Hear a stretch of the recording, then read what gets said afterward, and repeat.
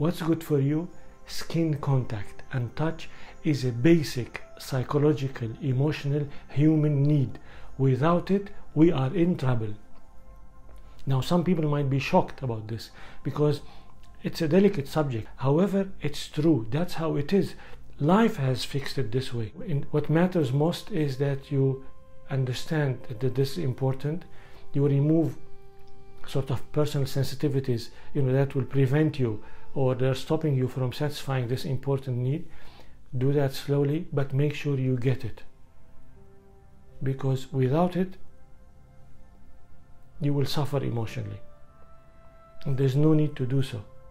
So invest in this. It's an important part of life. And why not if it gives you more joy and if it elevates your experience of life? You deserve it.